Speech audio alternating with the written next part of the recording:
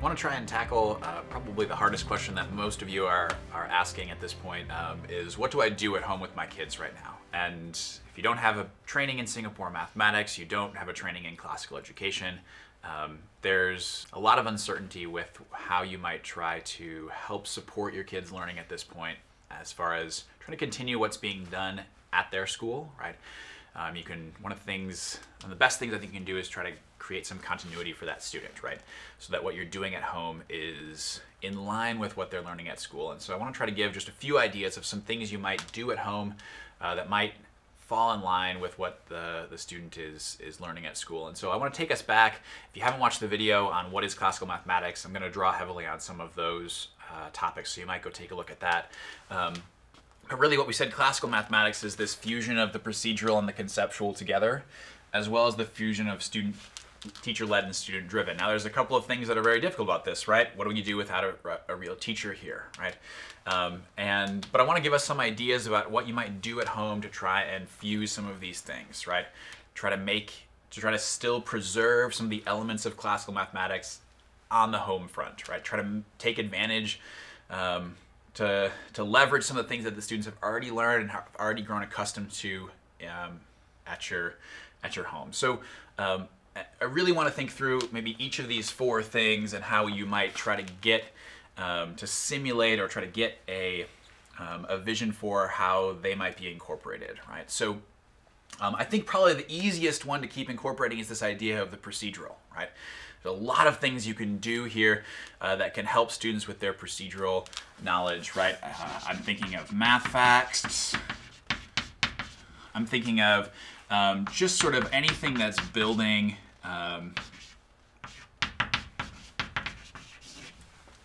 skills, right?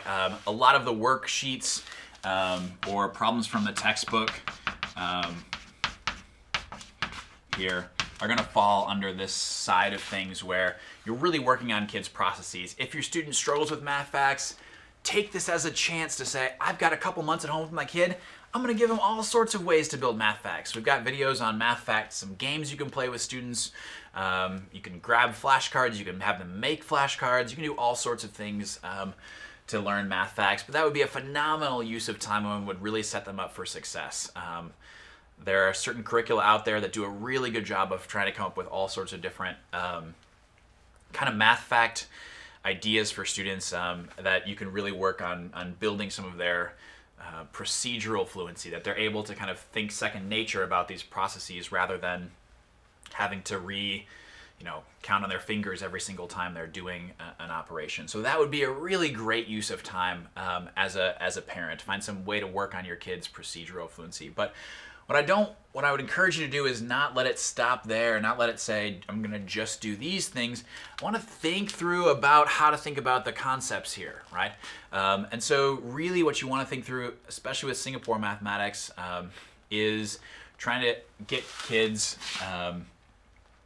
engaging in drawing pictures, right? And go watch the videos about how to do bar modeling, how to do place value, how to do 10 frames if you have a kindergartner, right?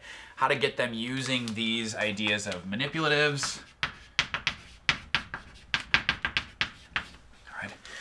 And the other thing that I'd really encourage here, and it's going to get a little bit down into this idea, is get students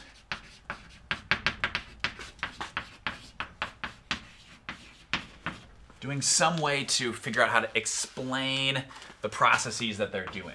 As a parent, this can be as easy as coming to a student who's working on some problems from the textbook and just having them explain to you what they did for that problem. Right? That doesn't take any effort at all as a parent. Just walk past and say, how'd you do this one? And have them walk you through the concepts that are there. You don't have to ask any follow-up questions. Their explanations might not make a ton of sense, right? But getting them to go through the conceptual process, right? Getting them to explain what they're doing and why they're doing, right? And just even asking, right? Why did you do that in that way, right?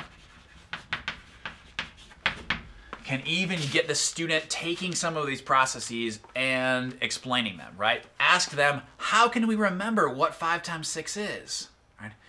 What's 5 times 6 like? Is it like 5 times 5?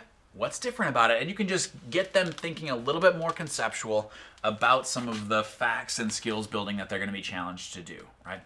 If you're a teacher watching this, when you're sending home a lot of things that are more skills based, see if you can send home a couple of questions that require students to reflect a little bit, require students to have a conversation with their parents, right? Even if you're a first grader, right? Say, teach them a math fact game and then have them teach it to their parents, right? Have them explain, or even just have them write down their strategy or think about their strategy with their parents about what they did there, right? So that you're taking some of these more skills heavy things and incorporating some of the conceptual questions, right? Don't lose the conceptual even as we're shifting into this homeschool or online format, right? It's easy to do these kind of things, and I think we're gonna find some ways to have some robust skills building opportunities, which I would encourage you to do, but find some way to incorporate some of these conceptual ideas as well, whether you're a teacher or a parent. The other thing I want to think through here is this fusion of teacher-led and student-driven, right? And parents, if you're watching, you need to become this role in the teacher-student idea, right? It takes two people to actually have a conversation here, right? And your teachers can't, for the most part, have the conversations. And so, right, just thinking through some basic questions that you can ask that you don't need to have any math knowledge about that are going to generate some conversation. So if you're thinking about what you might do at home, the main thing is to have conversations about the mathematics with your students, right? And that's going to be the most classical thing you can do. You can play games with them, you can work on their math facts, you can just give them a chance to work on their own, but whatever you're doing, engage them in some kind of conversation, right? Whether they're a kindergartner or a 12th grader, find some way to converse with them, right? And some basic questions, right? Just, again, remembering mathematics being the art of explanation, just ask them to explain to me what you did, right? Why did you do it that way? Even just asking which of these problems was the hardest and why? Which was the easiest and why? Right? And just, asking students, asking students what their strategies are. One of the best moments I've ever had in classical education was playing a game of war with a kindergartner, right? And war is just easy. You turn over cards and you see which one's bigger and which one's not. And at the end of the game, I asked this kindergartner, what was your strategy during the game? The game has no strategy, right? And the kindergartner basically went for about a full minute or two listing their strategies about what they were trying. I tried to get a card that was very close to yours, but a little bit higher, And when I had a war, I was really trying to get this high card at the very end. And, it's just great for them to be explaining those things. When you get students talking about the mathematics, you've already won as a teacher, as a parent, right? And so the best thing you can do as a parent is to really engage in these kind of conversations with your students. It doesn't really matter what you're doing, right? But finding them just to ask some of these basic questions, right? The other big one, right, that you can try to incorporate a little bit, and I'll end here, right, is this idea of what if. What if the number was one larger? What if it was one smaller? What if you had this instead of this? What would you do then? Just these cost you nothing here as a parent. You don't have to know anything, you don't have to do anything, but you can engage your children in conversation, right?